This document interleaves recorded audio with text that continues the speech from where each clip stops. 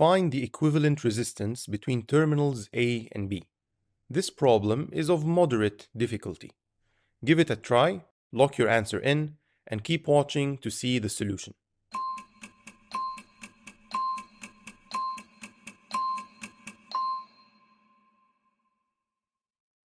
Don't let the two Y connections scare you. The problem is actually easy. This 4 ohm resistor is actually in parallel with this 12 ohm resistor because they share this node and this node. And the same can be said about this 6 ohm resistor and 3 ohm resistor on the top. These are also parallel for the same reason. 4 in parallel with 12 is 3, and 6 parallel 3 is 2. So we can simplify the circuit as follows. And now it's much simpler to deal with because these resistors are now in series, 7 and 3. And the series combination will be parallel with this series combination of 2 and 8. And not only that, but these are also in parallel with this combination of 18 and 2. So this big block that I've highlighted here can be replaced by one resistor. And to find this equivalent value, we'll combine these three sets in parallel.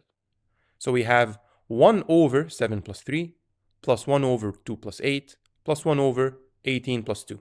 So that's 1 over 10, plus 1 over 10, plus 1 over 20. So we can make the denominators the same, and then this will become 5 over 20. So the equivalent resistance is 20 over 5, or 4 ohms. So this big block can be replaced by a 4 ohm resistor. And now the circuit is extremely simple. We have a parallel combination between the 30 ohm resistor and the series combination of the 6 and 4. So we have 30 times 6 plus 4 divided by 30 plus 6 plus 4, or 30 times 10 over 30 plus 10. So that's 300 over 40, which works out to be 15 over 2, or 7.5 ohms. So the correct answer is B. Now, I was tempted to classify this problem as easy, and I think I should have done that. But this problem was suggested to me by a viewer, and other viewers tried to contribute their solutions, and they seemed to have a little bit of trouble.